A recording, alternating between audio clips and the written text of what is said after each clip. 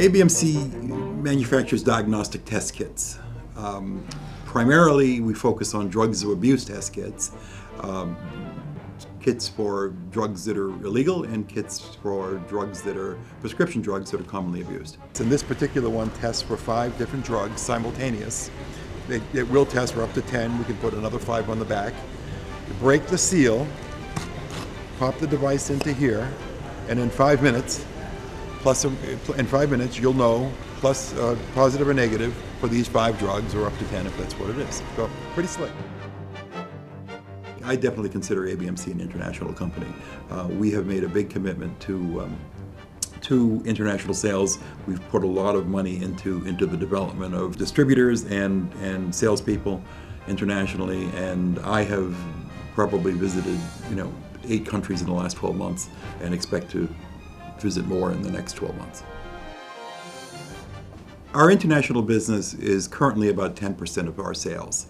That's up about over 40% over the last several years. We expect it to grow substantially in 2008 and going forward based on investments that we've made in both in Europe and in Latin America. And roadside testing or any kind of transportation safety issue always starts in Australia. Seatbelts started in Australia, child care, safety seats started in Australia, airbags started there, and then they moved to Europe and they go all around the world, and eventually these things get to the US. So in Australia last year, they ran 2.8 million, in the state of Victoria alone, they ran 2.8 million alcohol tests on side of the road, stopping people and having random alcohol tests as they do here in the US. By 2009, they want to be running 2.8 million drug tests on the side of the road alongside the alcohol tests.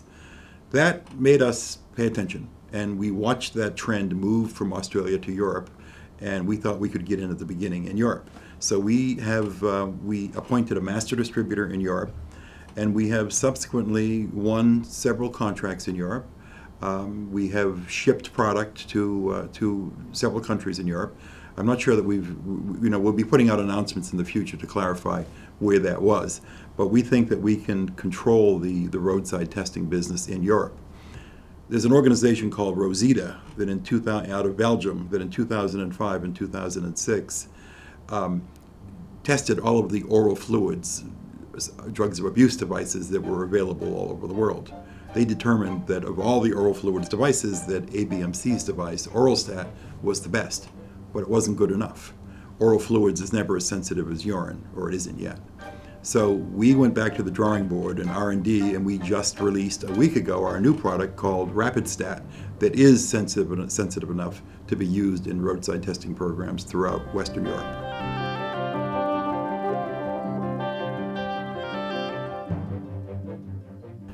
It's always nice to be recognized by our corporate peers, and so it's very flattering for ABMC to be selected as the winner of this award, and I'm very excited about it.